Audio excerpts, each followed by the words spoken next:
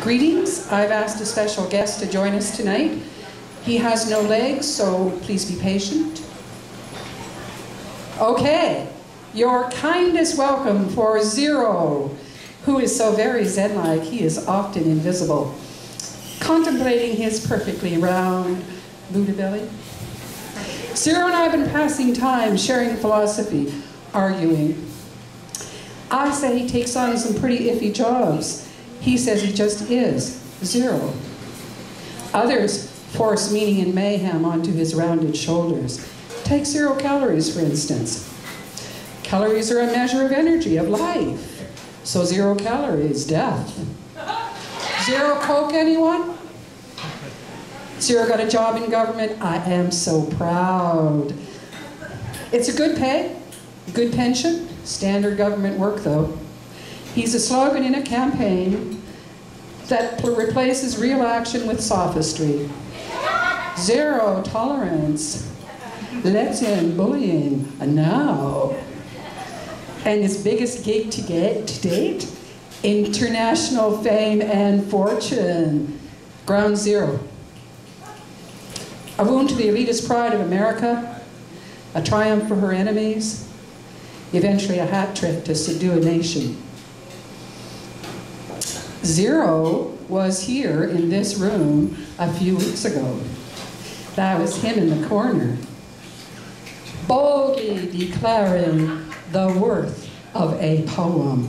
Zero, fragrant with disdain.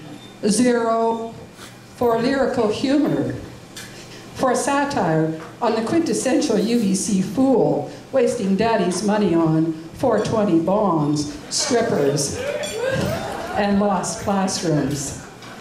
And in the end, Zero,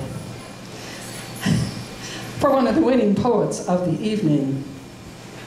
I began to think of Zero as the bully for hire, and Zero chock full of mayhem.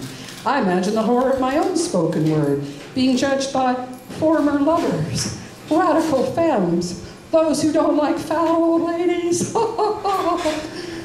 Every week, the MC used to say, until now, the washrooms are gender neutral. If you see someone you think doesn't belong, it's you who are mistaken.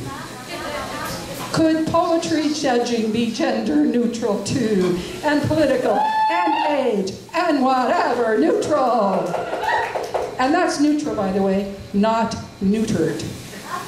So that if we are triggered, it is we who are mistaken. Good and bad poetry exists and should be judged as such. Triggers exist in us all as well.